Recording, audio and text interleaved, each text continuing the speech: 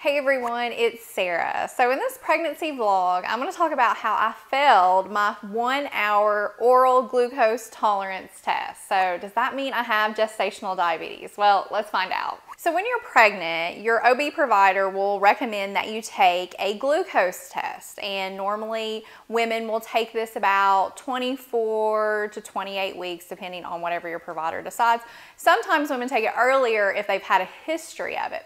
So at 26 weeks, I had to take my 1-hour glucose tolerance test. And last pregnancy, because this is my second pregnancy, I passed with flying colors and did great. And I was like, yeah, I'll take this test and I'm going to pass.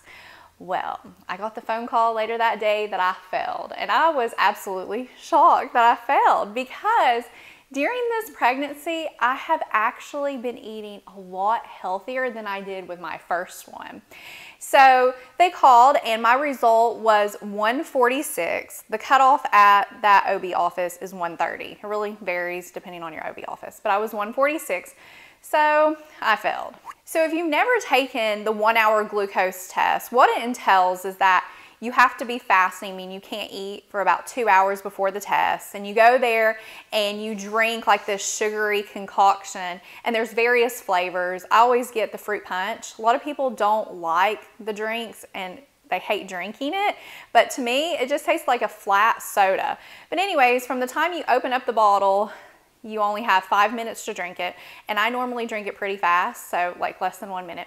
And then you have to wait an hour, and then they draw your blood and they see how much glucose is in your blood. Now, since I failed that 1-hour glucose test, I had to take the 3-hour glucose test, and that's not exciting to do because it's a long test. So fortunately, I was able to make that appointment with my regular other visit, which was just in 2 weeks. So I had the visit and everything together. And I really recommend, if you have to do this, that you do that. So for this test, the prep was a little bit different. I had to be fasting, so no food for at least 10 hours. And my appointment was at 8:15. So if you have to do this, do it in the morning time because it's a little bit better. So I quit eating at 8 o'clock that night. Got up, went to the office. I could only have water, so I was drinking lots of water just to keep hydrated. And the very first thing you have to do this time is that you have to get a blood draw. There's a total of 4 blood draws for this test. So you get a blood draw, that's called the fasting one. You don't have anything on your stomach, so they're gonna see what your blood sugar was. Then you drink that liquid sugary concoction again. And I think it has a little bit more sugar in it compared to the first one. And you drink that, you have to drink it within 5 minutes, and then that's when the clock starts. So I drank that down pretty fast because I wanted to get this test over.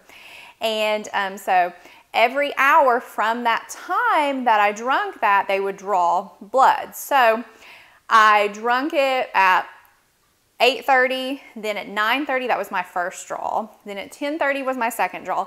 And then 11:30 was my last draw. And then I waited on my results. So 2 days later, they emailed me instead of calling, which it's usually good. I've noticed that if they email you rather than calling, because it's usually better news. And they emailed me and told me I had passed my test. So that meant I did not have gestational diabetes. And I was very, very happy about that. Now, to be diagnosed with gestational diabetes, out of those 4 results that they're looking at, 2 of them have to be abnormal. So that wasn't the case with me, and I'm very happy that it wasn't.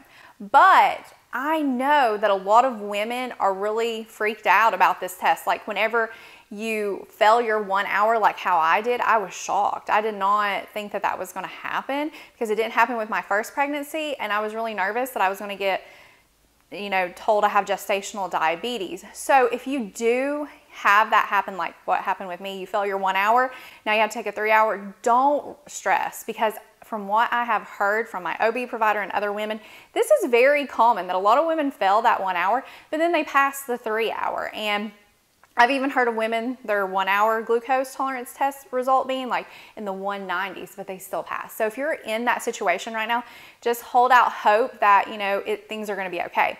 But let's say you do get diagnosed with gestational diabetes. First of all, you need to know, it's not your fault. Don't blame yourself. Don't feel like a failure, because I was already starting to feel like that whenever I failed my 1 hour. Because really what's going on with this condition is the placenta is really causing you not to be able to use all that sugar, so it's really hanging out in your blood.